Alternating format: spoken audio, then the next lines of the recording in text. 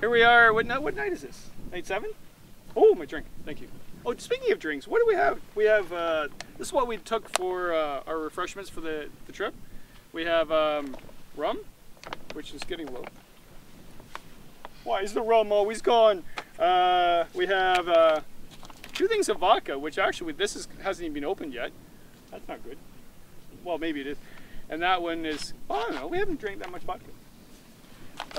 We have really, really good Irish whiskey, peated whiskey. That is pretty much almost gone. There's a little bit left. I mean, no, it's all gone. It's all gone. And then we have Zambuca, which is almost gone. So I guess we've actually, our liquor of choice is good whiskey and Zambuca, rum, and then vodka.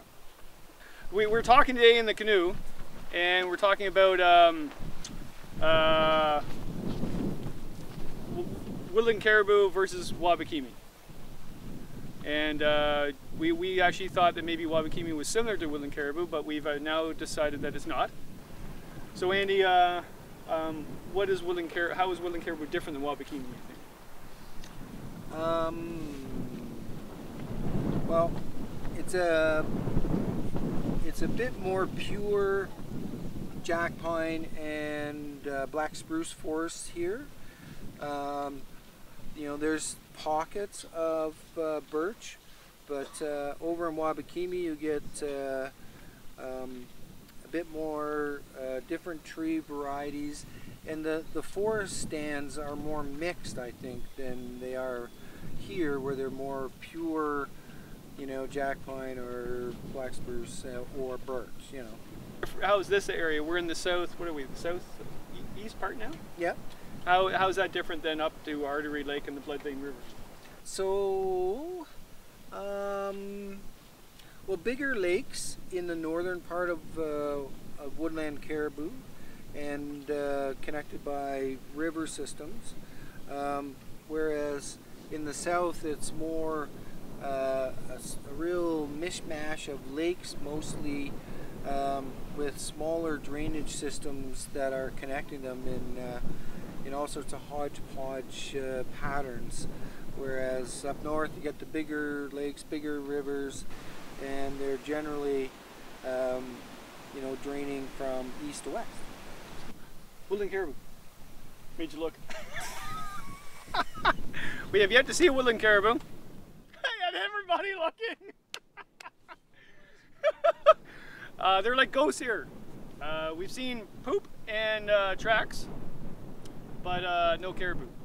I learned that caribou love beaches, so keep your eye on the beaches. The beaches are flooded. We're in flood right now. Yeah, so their ankles are wet. Yeah. Caribou tracks are more crescent shaped than moose tracks, and you'll also see behind the caribou tracks the 2 dots from their dew claw marks, where you don't necessarily see that unless a moose is in deeper mud. Their poop's different too. I didn't know that until you showed me. Yeah, so you know, moose poop was kind of like little marshmallows, you know. Okay. Of the brown variety. Well, Woodland Caribou poop. They look like deer poop. Or no, I mean not deer poop. Sorry, sheep poop. Yeah. They're small black little discs, often all clumped together, but that's generally what they look like. Maybe no bigger than you know, the end of your finger. Yeah. And speaking of poop, though, we also saw some wolf poop today. That was record size. We're phoning Guinness. Holy jumping! There was a wolf. You know, I think, you know, and I think Bill summed it up the best when he said, "Well, that explains why they howl." This thing was huge. There was hair, with moose hair, and I think there was even a moose leg coming out of it. I don't know. It was, yeah. How bad. I think I saw a piece of Jimmy Hoffa in there. Check the hide. What is it, Bill? One big scat from a wolf that had one heck of a feast, including, I'm not sure it's caribou or moose, but it looks like something like that. That's got to be, wow, 18 inches to 20 inches plus a 8-inch. I would like to see that wolf.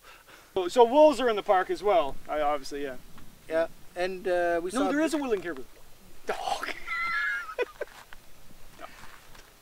As your grandma would say, fool me once, shame on you.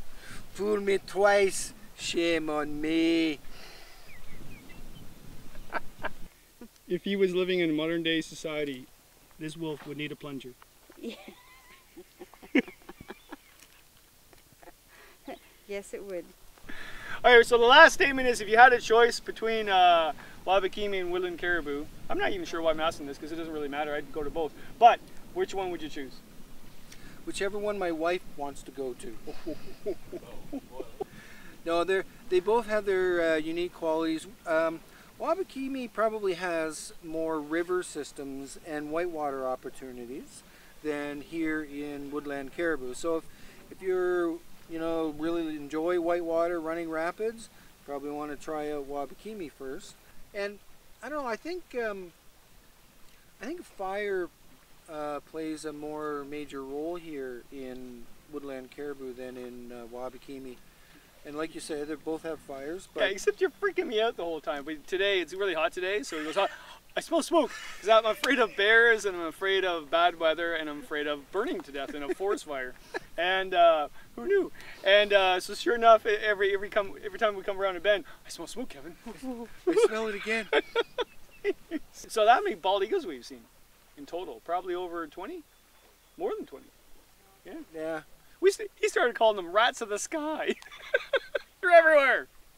Oh, the nest, we saw a bald eagle nest. We just camped, almost in view of this nest last night. That was really cool. Yeah, I should see the chick in the chick was pretty old too. It was time to leave the nest.